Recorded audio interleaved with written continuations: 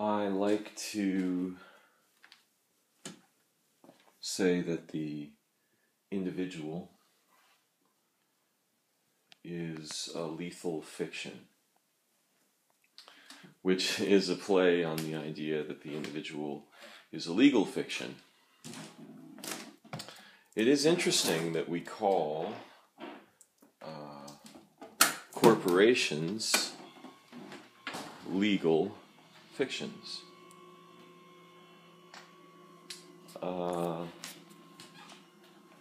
But the reason that I say that the individual is a lethal fiction, or that I like to sometimes say that, is a bit more complicated. And it has to do with the difference between an authentically intelligent human collective that those people live, invent, sustain, and themselves made and voluntarily joined with and as.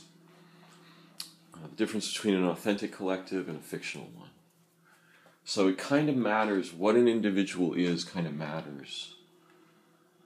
Or rather, it depends upon the nature of the context in which we make them a member, whether by word or in truth or living or whatever. So that the idea of an individual just as an abstract thing is a deadly fiction. There's no such thing. You've never seen one. There's no person that is themselves by themselves. They didn't become themselves by themselves. They didn't make themselves, feed themselves, grow a mind in isolation, and so on. There is no such thing as an individual. All of us are in what we refer to as culture, and that is in what we refer to as nature, whether we like to pretend that that's true or not. So, what is an individual? Is there such a thing? And what does it mean to be or have a self? We are trained to think and speak as though we as individuals possess certain traits, qualities that can be analyzed, skill, intelligence, weight, height, beauty, athletic facility, and so on. And in a culture that has become dominated by the analytical paradigm, and the promise of making it a kind of a universal thing in every dimension of our lives, especially in the cities, we're playing with a lot of very dangerous material that I think we don't understand the psychological and human and ecological effects of. But how do we figure out what it means to be an individual? What if someone doesn't know? What if someone said, well, I don't know what it means to be an individual. Help me understand what you mean by this word. What if someone who came from a place where everyone was always together, and even when they weren't, they still kind of were, so that none of them really thought of themselves as individuals, but rather as, appendages. Yeah, like my hand is of me.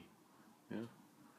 So they all thought of themselves as the appendage of not thought of, but knew themselves this way, and so didn't know what we meant by an individual. What could we tell them?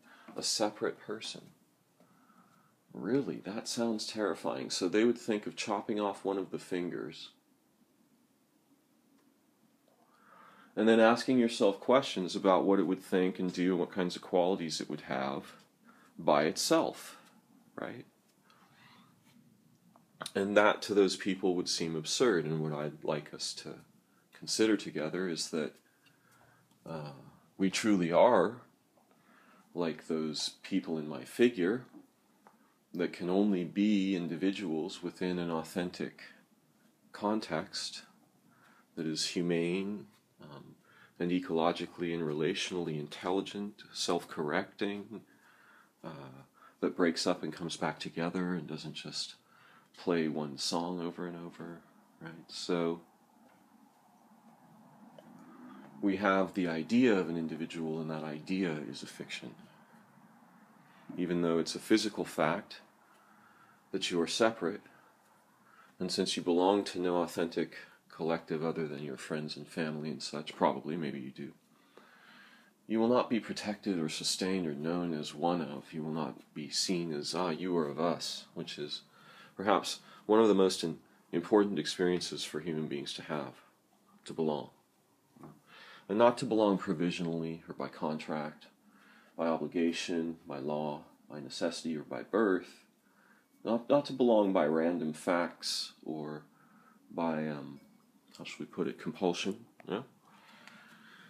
But to belong in truth and to be a full member, to have agency and meaning in endeavors and teams and groups, families, tribes that matter and are real and are not led by fictions and are not based on what we consume together. Be that sports, drugs, religious fictions, scientific paradigms, the newest philosophy of unity on the market, transcendence, ascension, near-death experience, you name it, right? We find a million kind of ways to come together and exchange wilder fictions. But none of our fundamental communities are authentic. And so we hear a lot of talk about people think this, people do that. These people think this way, those people think that way. Meanwhile, there's nothing underneath all those people that's, how should we put it, true, that we can trust. That we can trust ecologically, right, in the sense of life on Earth. That we can trust as animals, in the sense that it's not deadly poisonous to animals, because we're animals. And in the sense of humanity, in that it's human and doesn't put fictions over lives and intelligence, and doesn't put technology over lives and intelligence, and doesn't put ideas over lives and intelligence, but keeps those lives and intelligences first. Yeah? Sees relation first, and frameworks third, or something, right? So we've kind of got the opposite of that pretty much everywhere. So that even the people who embody the agents of false collectives are doubly or triply false within them. Thus, our police aren't police, our governors are not governors, our political system isn't a political system, our Christianity isn't Christianity, our feminism isn't feminism. I mean, it's just everything instantly kind of counterfeits itself the moment that we start trying to collect around a topic, because our fundamental connection is missing, or counterfeited, fictional. The fact that we are all Americans, quote unquote, because we happen to have, we happen to live on this continent at this moment in time together, with fictionally drawn boundaries and such, and it's just kind of a massive cluster fork of competing fictions, and then we have some mask in that, yeah, and that mask is our individuality that we're supposed to defend and celebrate, advertise, protect, and so on, I guess, or something. Therapy is really cool because it's about the relationship between the mask and all the fictional overlays. So that's kind of crazy. The idea of therapy is that you can fix the mask so that it won't so severely conflict with all those fictions that you can't survive it anymore. That's interesting. And so you're going to have to go work in those fictions to make the money, to pay for the therapy, to adjust your mask so that it won't conflict so much with the fictions you have to work to pay the therapist for that you can't survive it. That sounds like a great idea. So anyway, we have all these overlays, right? We're living in a real biological world, And then because we're representational animals, we have all these fictional overlays. And we've always, had some. And we've got a lot more today, especially with the onset of the, quote, information age. We keep making new layers, right? Stratified layers of cultural overlays, representational schemas, systems, ideas, algorithms, sciences, religions, philosophies, and so on, traditions. So the individual, how does it exist? And since it's buried in all those overlays and swarming, all those things are swarming all around it. I mean, you couldn't stop naming all the different fictions. You wouldn't be able to get done, even for that a child is exposed to, right? And so what are they exposed to that we can trust? Well, in the human world, very, very little. Because again, they're not going to have a basis to stand on from which to be able to reliably interpret it. Yeah? So without that basis, even books of great intelligence, even mathematics, even the arts, even the sciences, become dangerous. Because what's the basis that from which we'll approach these things for what purposes? Yeah? And what's going to happen is they're always going to be the purposes of the overlays in the fictional culture and such. Therefore, we're not going to be able to trust them. They're going to be internally conflicted and this and that. So the individual has the same problem with trying to figure out who he or she is, who they are. Yeah? And in a million overlays are conflicting with it. So there's actually kind of no way to be an individual. You're going to decide what you'll do and what you won't do within the overlays, and you'll kind of wear those clothes and talk that talk and do those things and belong to, a group of friends and people who think like you, maybe. And perhaps you'll include a few people who don't think quite exactly like you, but close enough that you don't have to fight, and something like that. Huh? But that's not individuality. That's actually something very confusing and different. So it looks like in order to have individuals, you have to have authentic cultures, or at least a collection of people who've come together authentically and intelligently, not to agree with each other, or celebrate each other, or aggrandize each other, but to learn, to see, and to grow, and maybe to accomplish a very important task. There are examples of such collectives. They're uncommon, but they can also spring up at random when there's a problem. Sometimes we form them fluidly. And for a brief moment, inside those collectives, real human individuals emerge. Actual people. But most of the time, it's impossible for us to be individuals because we need a context that encourages the full dimensionality of what it means to be human and alive and intelligent. And because most of the contexts have 90% of those options shut off and the remaining 10% counterfeited, we aren't individuals. We're depersonated.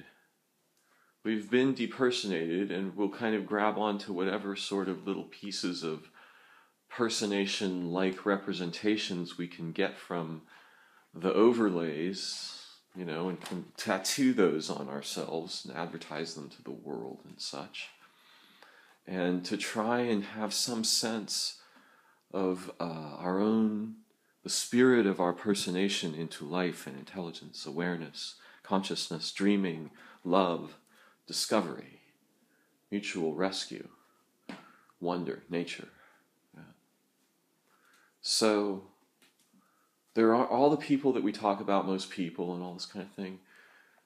They're kind of proto-people because we don't know what they would do in a context that was real. They might not act anything like that. Criminals and reprobates, crazy, insane Republicans, flippy, dippy, hippie kind of, whatever you want to make up names for people and call them, however you want to diminish them or classify them. The really weird thing is, and all of the times we say like most people this, those people that, we're not talking about people at all. We're talking about First of all, just an idea in our minds of what we think, thought people. So these aren't actually really people at all we're talking about. But we're thinking about people that have no context, like people, decontexted people, right? People in general. But everybody is different in different contexts, and we can invent and change all those contexts together. We're not just subject to contexts, even though language in our tradition of expectation perhaps inclines us in this direction. No, we are capable of transforming any context instantaneously. We are the ones who generate the reference frame, its purposive anchors, its orientations, all these things. And a single person can transform a planet, can transform the context of the planet if they, how shall we put it, have the right relational senses in play. Yeah? Because what most people are doing is reacting to joining and objecting and fighting for and against a bunch of pieces of the overlay. And this will never succeed, unfortunately. It will generate more overlay, as anyone should see. So we have to make a kind of different move. We have to make a move in a different dimension. We have to establish contexts in which we can personate authentically together, which we won't depersonate each other, and in which we won't be made to impersonate half-human versions of things we never wanted to be in contexts that are so conflicted that we can't even do that correctly. So I think what an individual starts to look like is somebody in a constellation of meaningful, intelligent relationships with nature, other people, purpose, learning, skill, play, creativity, right? An individual, really, you're going to need something like that to ever see what one looks like. And so if you're looking at any person who's not looking like that, not looking like a member of a rich constellation of vitally human, vitally ecologically relational, intelligent people, heartful, creative, curious, learning-oriented. These are people who will not value opinions much and will probably not have a lot of beliefs. Yeah? These are people so quickly learning that they flow through change. They transform rapidly, learn very quickly together. When those if you're seeing someone in that kind of a context, now you've got something like an individual. But if you take any person and make any of those relationships fake or give them precedences from the culture, fictions, jobs, money, economy, drugs, and so on, sex, whatever it takes to corrupt it, now you're getting much less of an individual. And as the entire context gets counterfeited 7 ways to Sunday, what you have is sort of the victim of that. Any remaining individuality in there is thin and heroic, unless you've got a very unusual person who can resist or even, how should we put it, manipulate the overlays. And then there are those whose humanity is so deep and strong that they can just stand above them, in all cases. Those kinds of individuals are rare. There are a few of them. But even those people are deeply, deeply in love with nature and humanity, intelligence, the origins that become the word we've shamed as liberty, and other such matters. Yeah. So I don't think we're individuals until we invent contexts in which we can intelligently become them. And we do that in places in culture. It's not like there are none. One imagines a quintet playing in the afternoon in an urban center. Perhaps original classical music. Or one imagines a moment where people have come together and there's some kind of culture jamming going on. Yeah, they're kind of hacking the culture and transforming the space into intelligence and play together unexpectedly.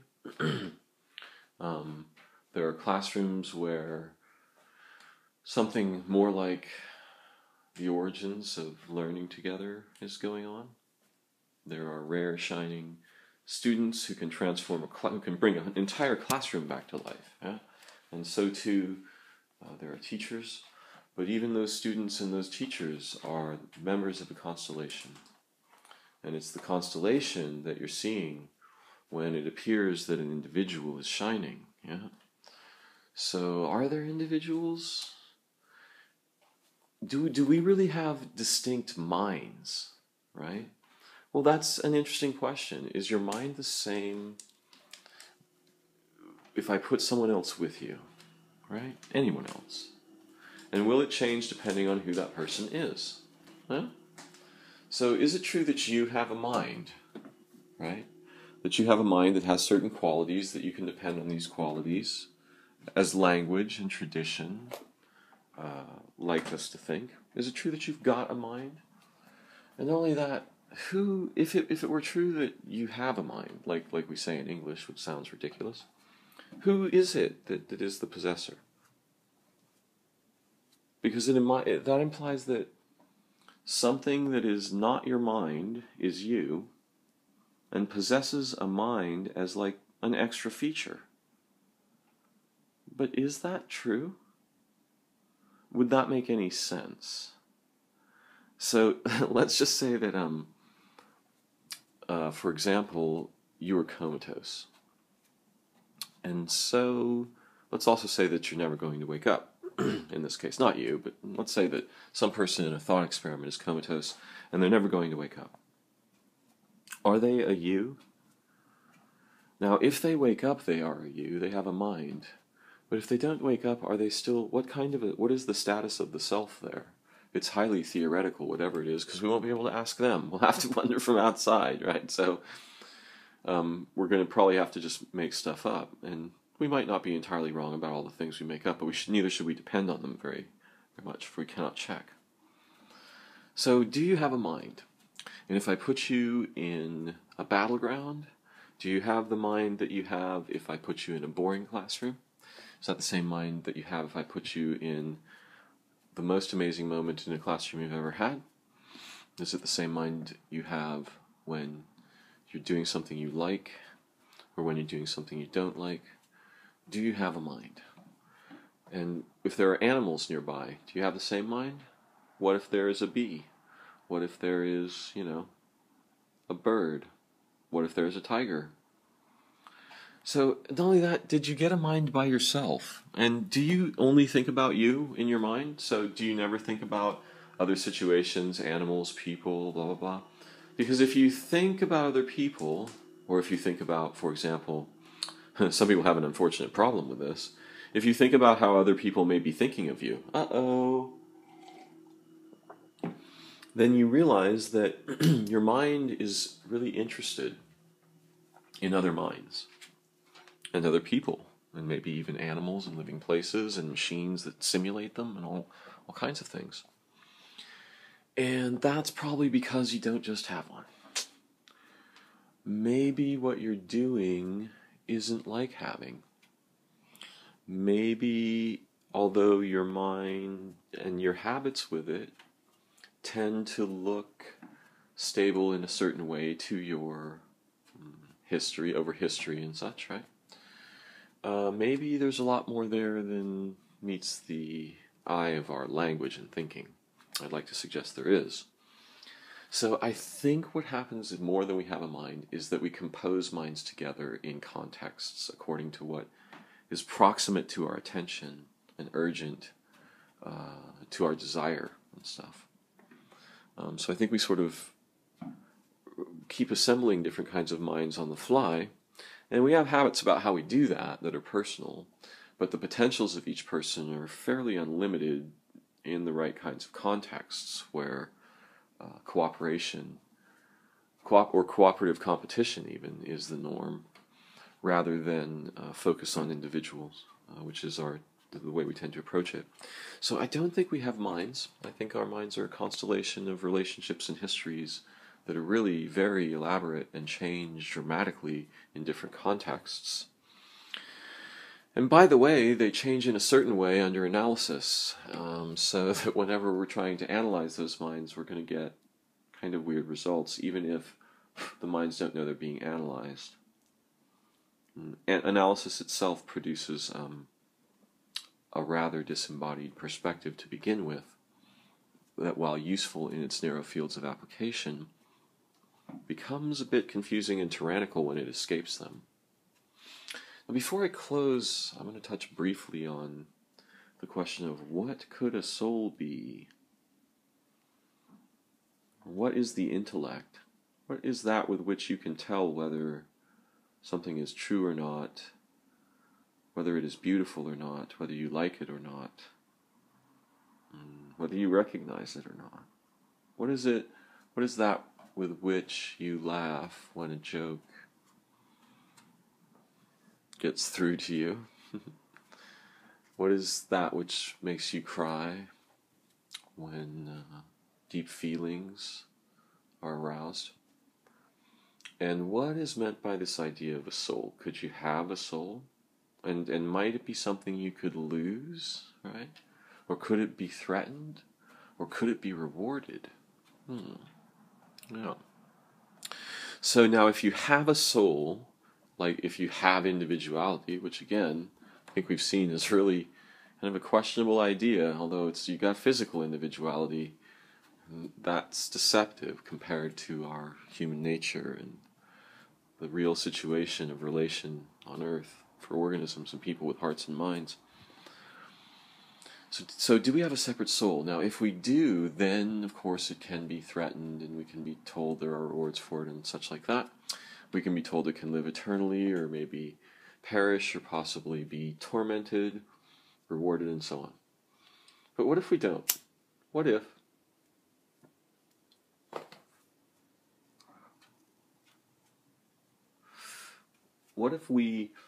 our soul is a constellation of other lives? And our position of reference to that constellation. So, it's obviously a constellation. I have a specific link to every organism on this planet. And so do you. And that's probably the most fundamental identity that I have in truth. The most trustworthy, absolutely true fact about who and what I am. I have a connection to every animal on the earth, every ecology. And then I have a specific connection to every human being in all of human history. And then I have closer and closer rings of connection until you get a very small constellation of those people who've been close to my life, who I've impacted, so to speak, or who my existence has informed, and whose existence has informed mine. And so too, I have relationships with temporal situations, contexts, moments. I have a specific temporal relationship to every moment in terrestrial history, at least. But when we start getting close to the people and the animals and the living environments that I have emerged with and from and as, we start to understand something about my soul. My soul is the living places and beings and relationships in whom I have brought soul into, and who have brought soul into me. So it's not something that I have, right? It's more something that I express. The index finger of a hand doesn't have its own soul. What the hand is used for and does expresses the soul of the index finger, yeah. So like I don't really, though I can understand and very much identify with the idea of a separate soul because I'm a regular person raised in Western America. Everything I see in nature implies something else. and not just in nature, things I've seen beyond nature too, very clearly seem to imply that a soul is a way of being in and as relation, and it is also something like a way of travel in and as relation, and it depends upon the relationships closest to one's own heart, origin, life, places, the animals, and so on. So for me, it's a changing constellation, and it's really the whole history of life on Earth. But if you want to get, close to me, my little portion of that, so to speak, it doesn't belong to me. Indeed, what I have over it is conservatorship. I have been blessed in my toy that I'm making here with the capacity to invent and enact soulfulness as Darren in a milieu so exotically beautiful, so incredibly alive and true, that such an opportunity is an unimaginable grace. And though in my regular human thinking and relation with culture and the overlays and the internet and jobs and fear and such, I forget all of that. Fundamentally, I sense that a soul is something we are doing and not something we possess. And so that I do not have one, I become one.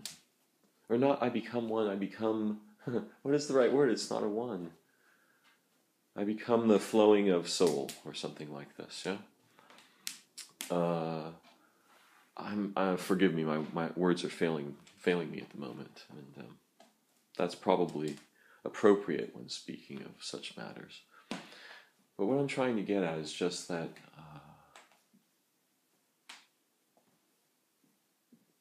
it is a capacity of agency that's local to my mind and life, rather than a possession that I have now, or will depart, or can be tortured or preserved.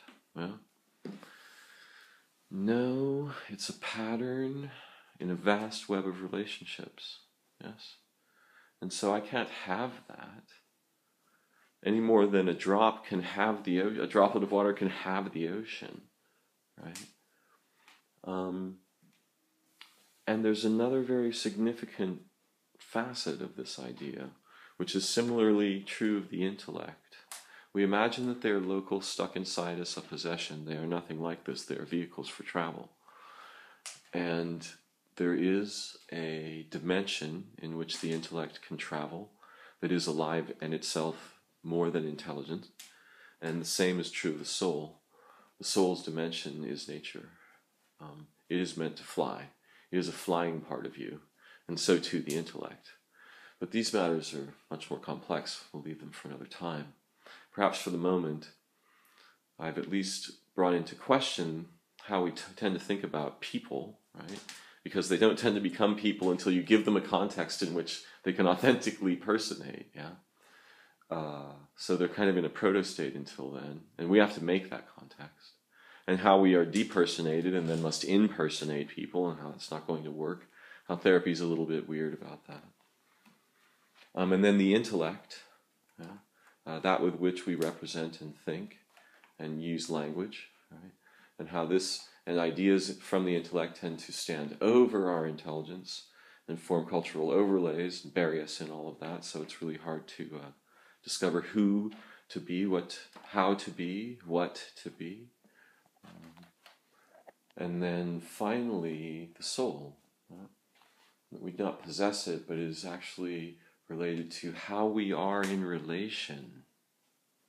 Yeah? And thus you don't have one that's getting stained or marked or counted. It is a way of being or not. Being some other way, which definitely can become accounting, and is likely to do so.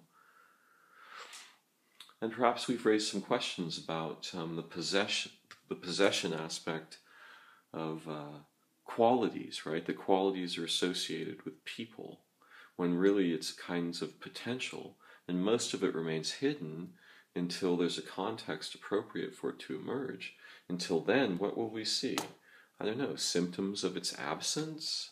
If we think those are people, we ourselves have become quite confused.